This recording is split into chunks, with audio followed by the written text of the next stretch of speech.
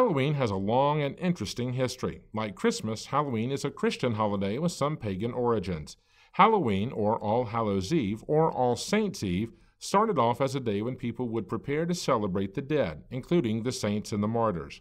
On that day, they would dress up in costumes to mock the concept of death and probably Satan himself. The Christian festival itself was probably derived from a Gaelic festival called Samhain, which celebrated the end of harvesting and the beginning of the winter months. Halloween has evolved into a day of partying, costumes, and candy. Instead of costumes that mock the dead, most dress up in costumes that parody celebrities and current events. There have been some aspects of Halloween that have survived the centuries, and one of these is jack-o'-lanterns. The jack-o'-lantern of today is usually carved from a pumpkin, but can be carved from a turnip as well. The jack-o'-lantern has the characteristics of a face, with eyes, nose, and a mouth, with sharp tooth-like carvings that give the look of a vampire or something unhuman. They're usually placed on the outside of a person's home because they represent the warding off of evil spirits. The Maori were the first ones to carve into gourds over 700 years ago, but it was the Irish custom of carving into turnips and beets that gave way to modern jack-o'-lanterns.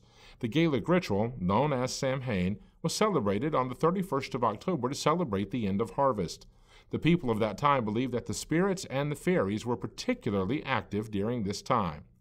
As different cultures borrowed different aspects of their culture from one another, the jack-o'-lantern evolved at the same time.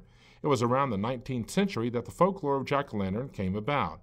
The story tells of a spirit named Jack, who, when alive, trapped Satan in his wallet and only let him go when he promised not to take his soul.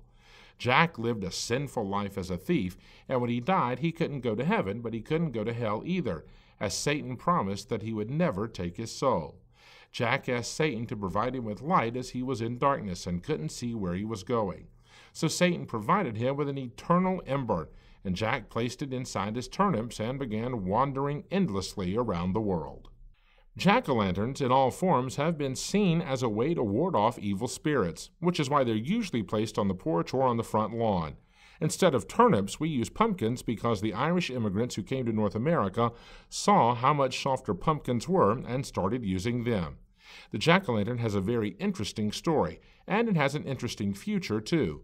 We hardly ever carve the traditional face into a pumpkin now. Instead, we make crafty carvings of popular figures, logos, and symbols. Sometimes we don't even carve them, opting for ready-made options at Walmart. But whatever they're made from or whatever their meanings are, jack-o'-lanterns are and will continue to be a traditional part of Halloween.